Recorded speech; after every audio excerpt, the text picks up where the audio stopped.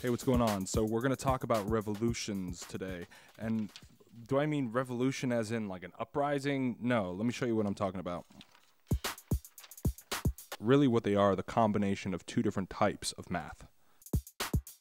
They're the combination of geometry and speed problems.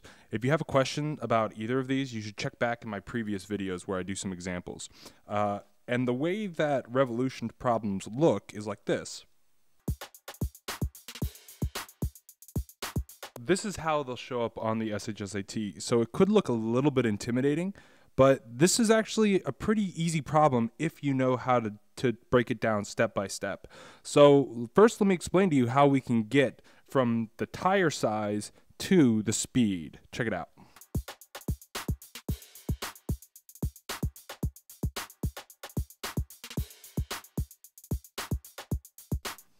So this is how the circumference is affecting the distance with the rotations. So if there's like a thin layer of dirt or paint or whatever on the edge of this tire, that would also be the same as the circumference. And as this tire turns, it moves forward and the dirt starts to speck off of the tire. So halfway through a rotation, notice that a lot of it is left. And by one full rotation, the entire length of the circumference is the distance that the wheel traveled. So another way to say circumference in these problems is the distance of one rotation, right? So if the circumference is 7, after one rotation, it has traveled 7. And this is the concept that we're going to use to be able to go from rotations or revolutions per minute to distance and then speed. So let's go back to the problem that I showed on the previous page and let's rock it out.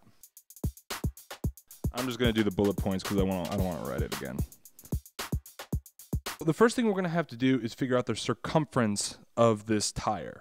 So if you don't remember, the circumference is the same thing as 2 pi r, or the circumference could be pi times the diameter. And for these problems, generally the SHSAT wants you to use a 22/7 value for pi. And that's because you don't have a calculator and they just want you to be able to work it out via fraction. So let's find out how far this tire travels, or how far the car travels after one revolution of the wheel. So let's find the circumference. So we know that the circumference is 2 times pi times r, which in this case is 1, so that the circumference is 2 times pi. And we know that pi is 22/7. So the circumference is 44/7, and that's in feet. So that means that every rotation of the tire, we're traveling 44 divided by 7 feet, aka every revolution of the tire, we're traveling 6 feet and a couple inches or whatever. So now we need to figure out how many of these revolutions we need to make in order to travel this 88 feet, and we got to do it in a minute, right? So another way to think of this is how many times does this go into 88? And if you're not familiar with how to divide a fraction, you can flip the fraction and multiply. Now we're here. So let's do a little bit of math and let's see if we can simplify this.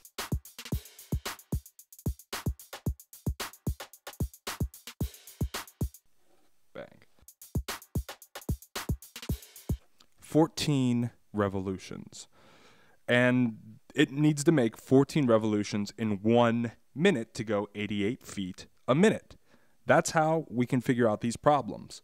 Just finding the circumference and then finding out how many of that circumference fit inside of our speed. And once we do all the math and make sure that we checked it and make sure it's all right, that's our answer. Cool. So let's do another one just so you can see where the numbers aren't as, as straightforward. Okay. Bang, bang, bang. Great. So let's first find what the circumference of this is, because we know the radius is 3.5. The circumference is 2 pi r. The circumference will be 2 times pi times 3.5. That's going to equal 7 pi, and we're going to use that 22/7 figure for pi. So the circumference is going to be 7 times 22 over 7. And those 7's cross out. So the circumference is 22 feet. Okay, this is a big tire, right?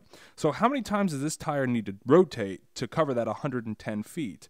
Well, we know that it needs to go 110 feet. And how many times does that 22 fit into it? 5 revolutions